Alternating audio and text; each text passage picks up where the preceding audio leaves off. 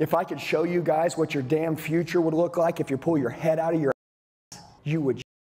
If I could show you financially what freedom really looked like, if you would consciously pay attention tomorrow and tonight when I'm talking to you, and every day for the rest of your life to realize that the fact that you woke up, you're blessed and you need to be grateful. So I read a book, and I want you guys to go read it. It's a 1-minute read, so it's super simple. Some of you guys are like, oh, he's going to give us a book. It's a book, and it says, If I Only Knew. It's a book, and it said, If I Only Knew.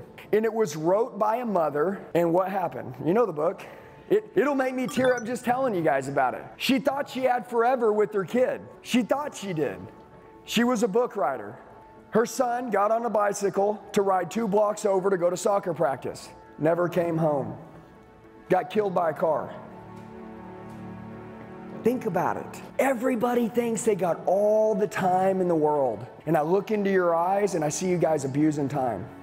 I see you guys just going through the motions. You're here to train. I know what you want. You want a successful life, but you're not intentionally paying attention. You're not consciously listening to what I'm saying right now is you're going to run out of time and you're going to wish you had more and you screwed a lot of it off. That mom, she's never going to see her boy again until she goes to heaven. And the book is If I Only Knew. Each page, it talks about if I only knew this. If I only knew this. You know, if you only knew that this was going to be the last time that, you would see your wife or your husband, what would it be like? If it was the last time, if it was the last kiss you were going to give the person you love, the very last one. If you only knew, if you really knew what was going to happen, what would that be like? I live a magical life. I really do. You know why? Because I choose to live it. There was a time where I had a victim mentality, right? There was a time that I didn't believe in myself. There was a time I was in a dark place and I made excuses. There was a time that I really didn't take care of myself and I didn't love myself like I should. There was a time that there was people that supported me, right? And I treated those people like shit. And then the people who didn't support me, I kissed their ass because I wanted to be accepted. All of those things happened because I was just letting time go by. You guys know what I'm talking about. I'm going to tell you this, life is real and it's actually really cool. And one of the things that you guys can all have is every single thing that you want in your life and more. You can have it, I swear. But you got to think about this, if I only knew, all right? And I'm going to tell you guys this right now. If I could show you guys what your damn future would look like if you pull your head out of your ass, you would. If I could show you financially what freedom really looked like, if you would consciously pay attention tomorrow and tonight when I'm talking to you, and every day for the rest of your life to realize that the fact that you woke up, you're blessed and you need to be grateful. I mean it. And if you can't be blessed and grateful in the morning right when you wake up, well, how the hell are you going to go break every record in the world and crush everything that comes in your way? How's it going to happen? I want to tell you guys something real quick, right? Is that the truth? So many people know what to do but don't do what they know.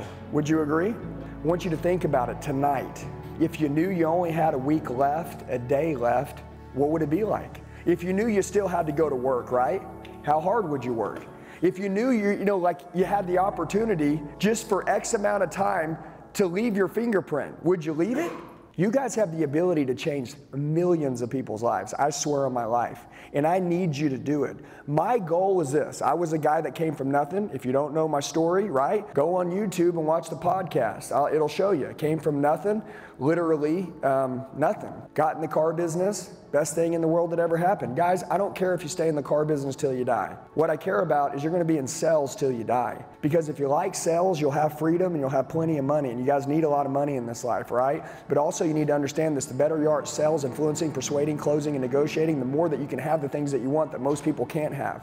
What do you have to be in order to get that? You have to be a 1%er. 1%er. What do 1%ers do? What the 99% don't do. Let me explain that. We got 100 people in the room. That means you are the one out of the 100 in the room. I wish everybody could be a 1%er in the room. It's possible, but it is so hard. But only the hard stuff pays, right? Some of you guys, when stuff gets hard, you know what you do? You stop. I see some of you guys that should be so far by now, but you keep quitting. Because you don't respect time. Only for one reason, you don't respect time. I want everybody to start realizing that, look, from now until the end of the year, from now, this rest of the month we have in November, it's everything to us. It's our entire life. Stop taking the people who are supporting you for granted. Stay close to the people who want to see you win, okay? Stay close to them. And by the way, never not believe in yourself again. Never, never. It's a waste of time. What value do you get out of doubting yourself? What value? Somebody tell me. What value do you get out of having a bad mood? Zero. What value do you get out of having a conversation with something that doesn't do anything for your life? Zero. If you're doing something for their life, that's value. The idea of it is you got to go through and realize what it is that you're doing right now that needs to be cut out so we can start doing the productive things that we need to be doing that'll get you 10 times farther, 10 times faster. Do you guys believe in timing? I'm going to tell you this right now. Everybody in this world has opted out of winning. They've opted out. You know what that means? Are they in here training? No. You know what they've done? If they've opted out of winning, what did they do? They opted into losing. It's never been easier to be great. Guys, I've grown my company so fast because I have nobody to compete with. You guys have nobody to compete with. Who are you competing with? I mean, really, who are you competing with? That's it. I mean, people that are out there who are just showing up to work and that are working hard. I can beat that guy every day. Number one, it should be a common deal that you work hard. That's just what great people do. They work hard. They're 60 minutes in an hour. How you work 60 minutes in that hour is who you are. Some of you guys are working 12 hours a day where you can work 7 or 3 and get more than 12 hours that you're given now and start actually listening to the time you have and really giving the time. Success leaves clues. And if you only knew you're only going to get one more month, one more day, what would it be like? Would it be a little bit more extreme? Would you be a little bit more intensely focused? I would, and I am. We can all die out here today. Everybody'd agree, right? Does everybody have an expiration date on them? Yeah, and by the way, I don't want this to be a negative meeting. You know what I want it to be? I want it to be something where you guys really wake up.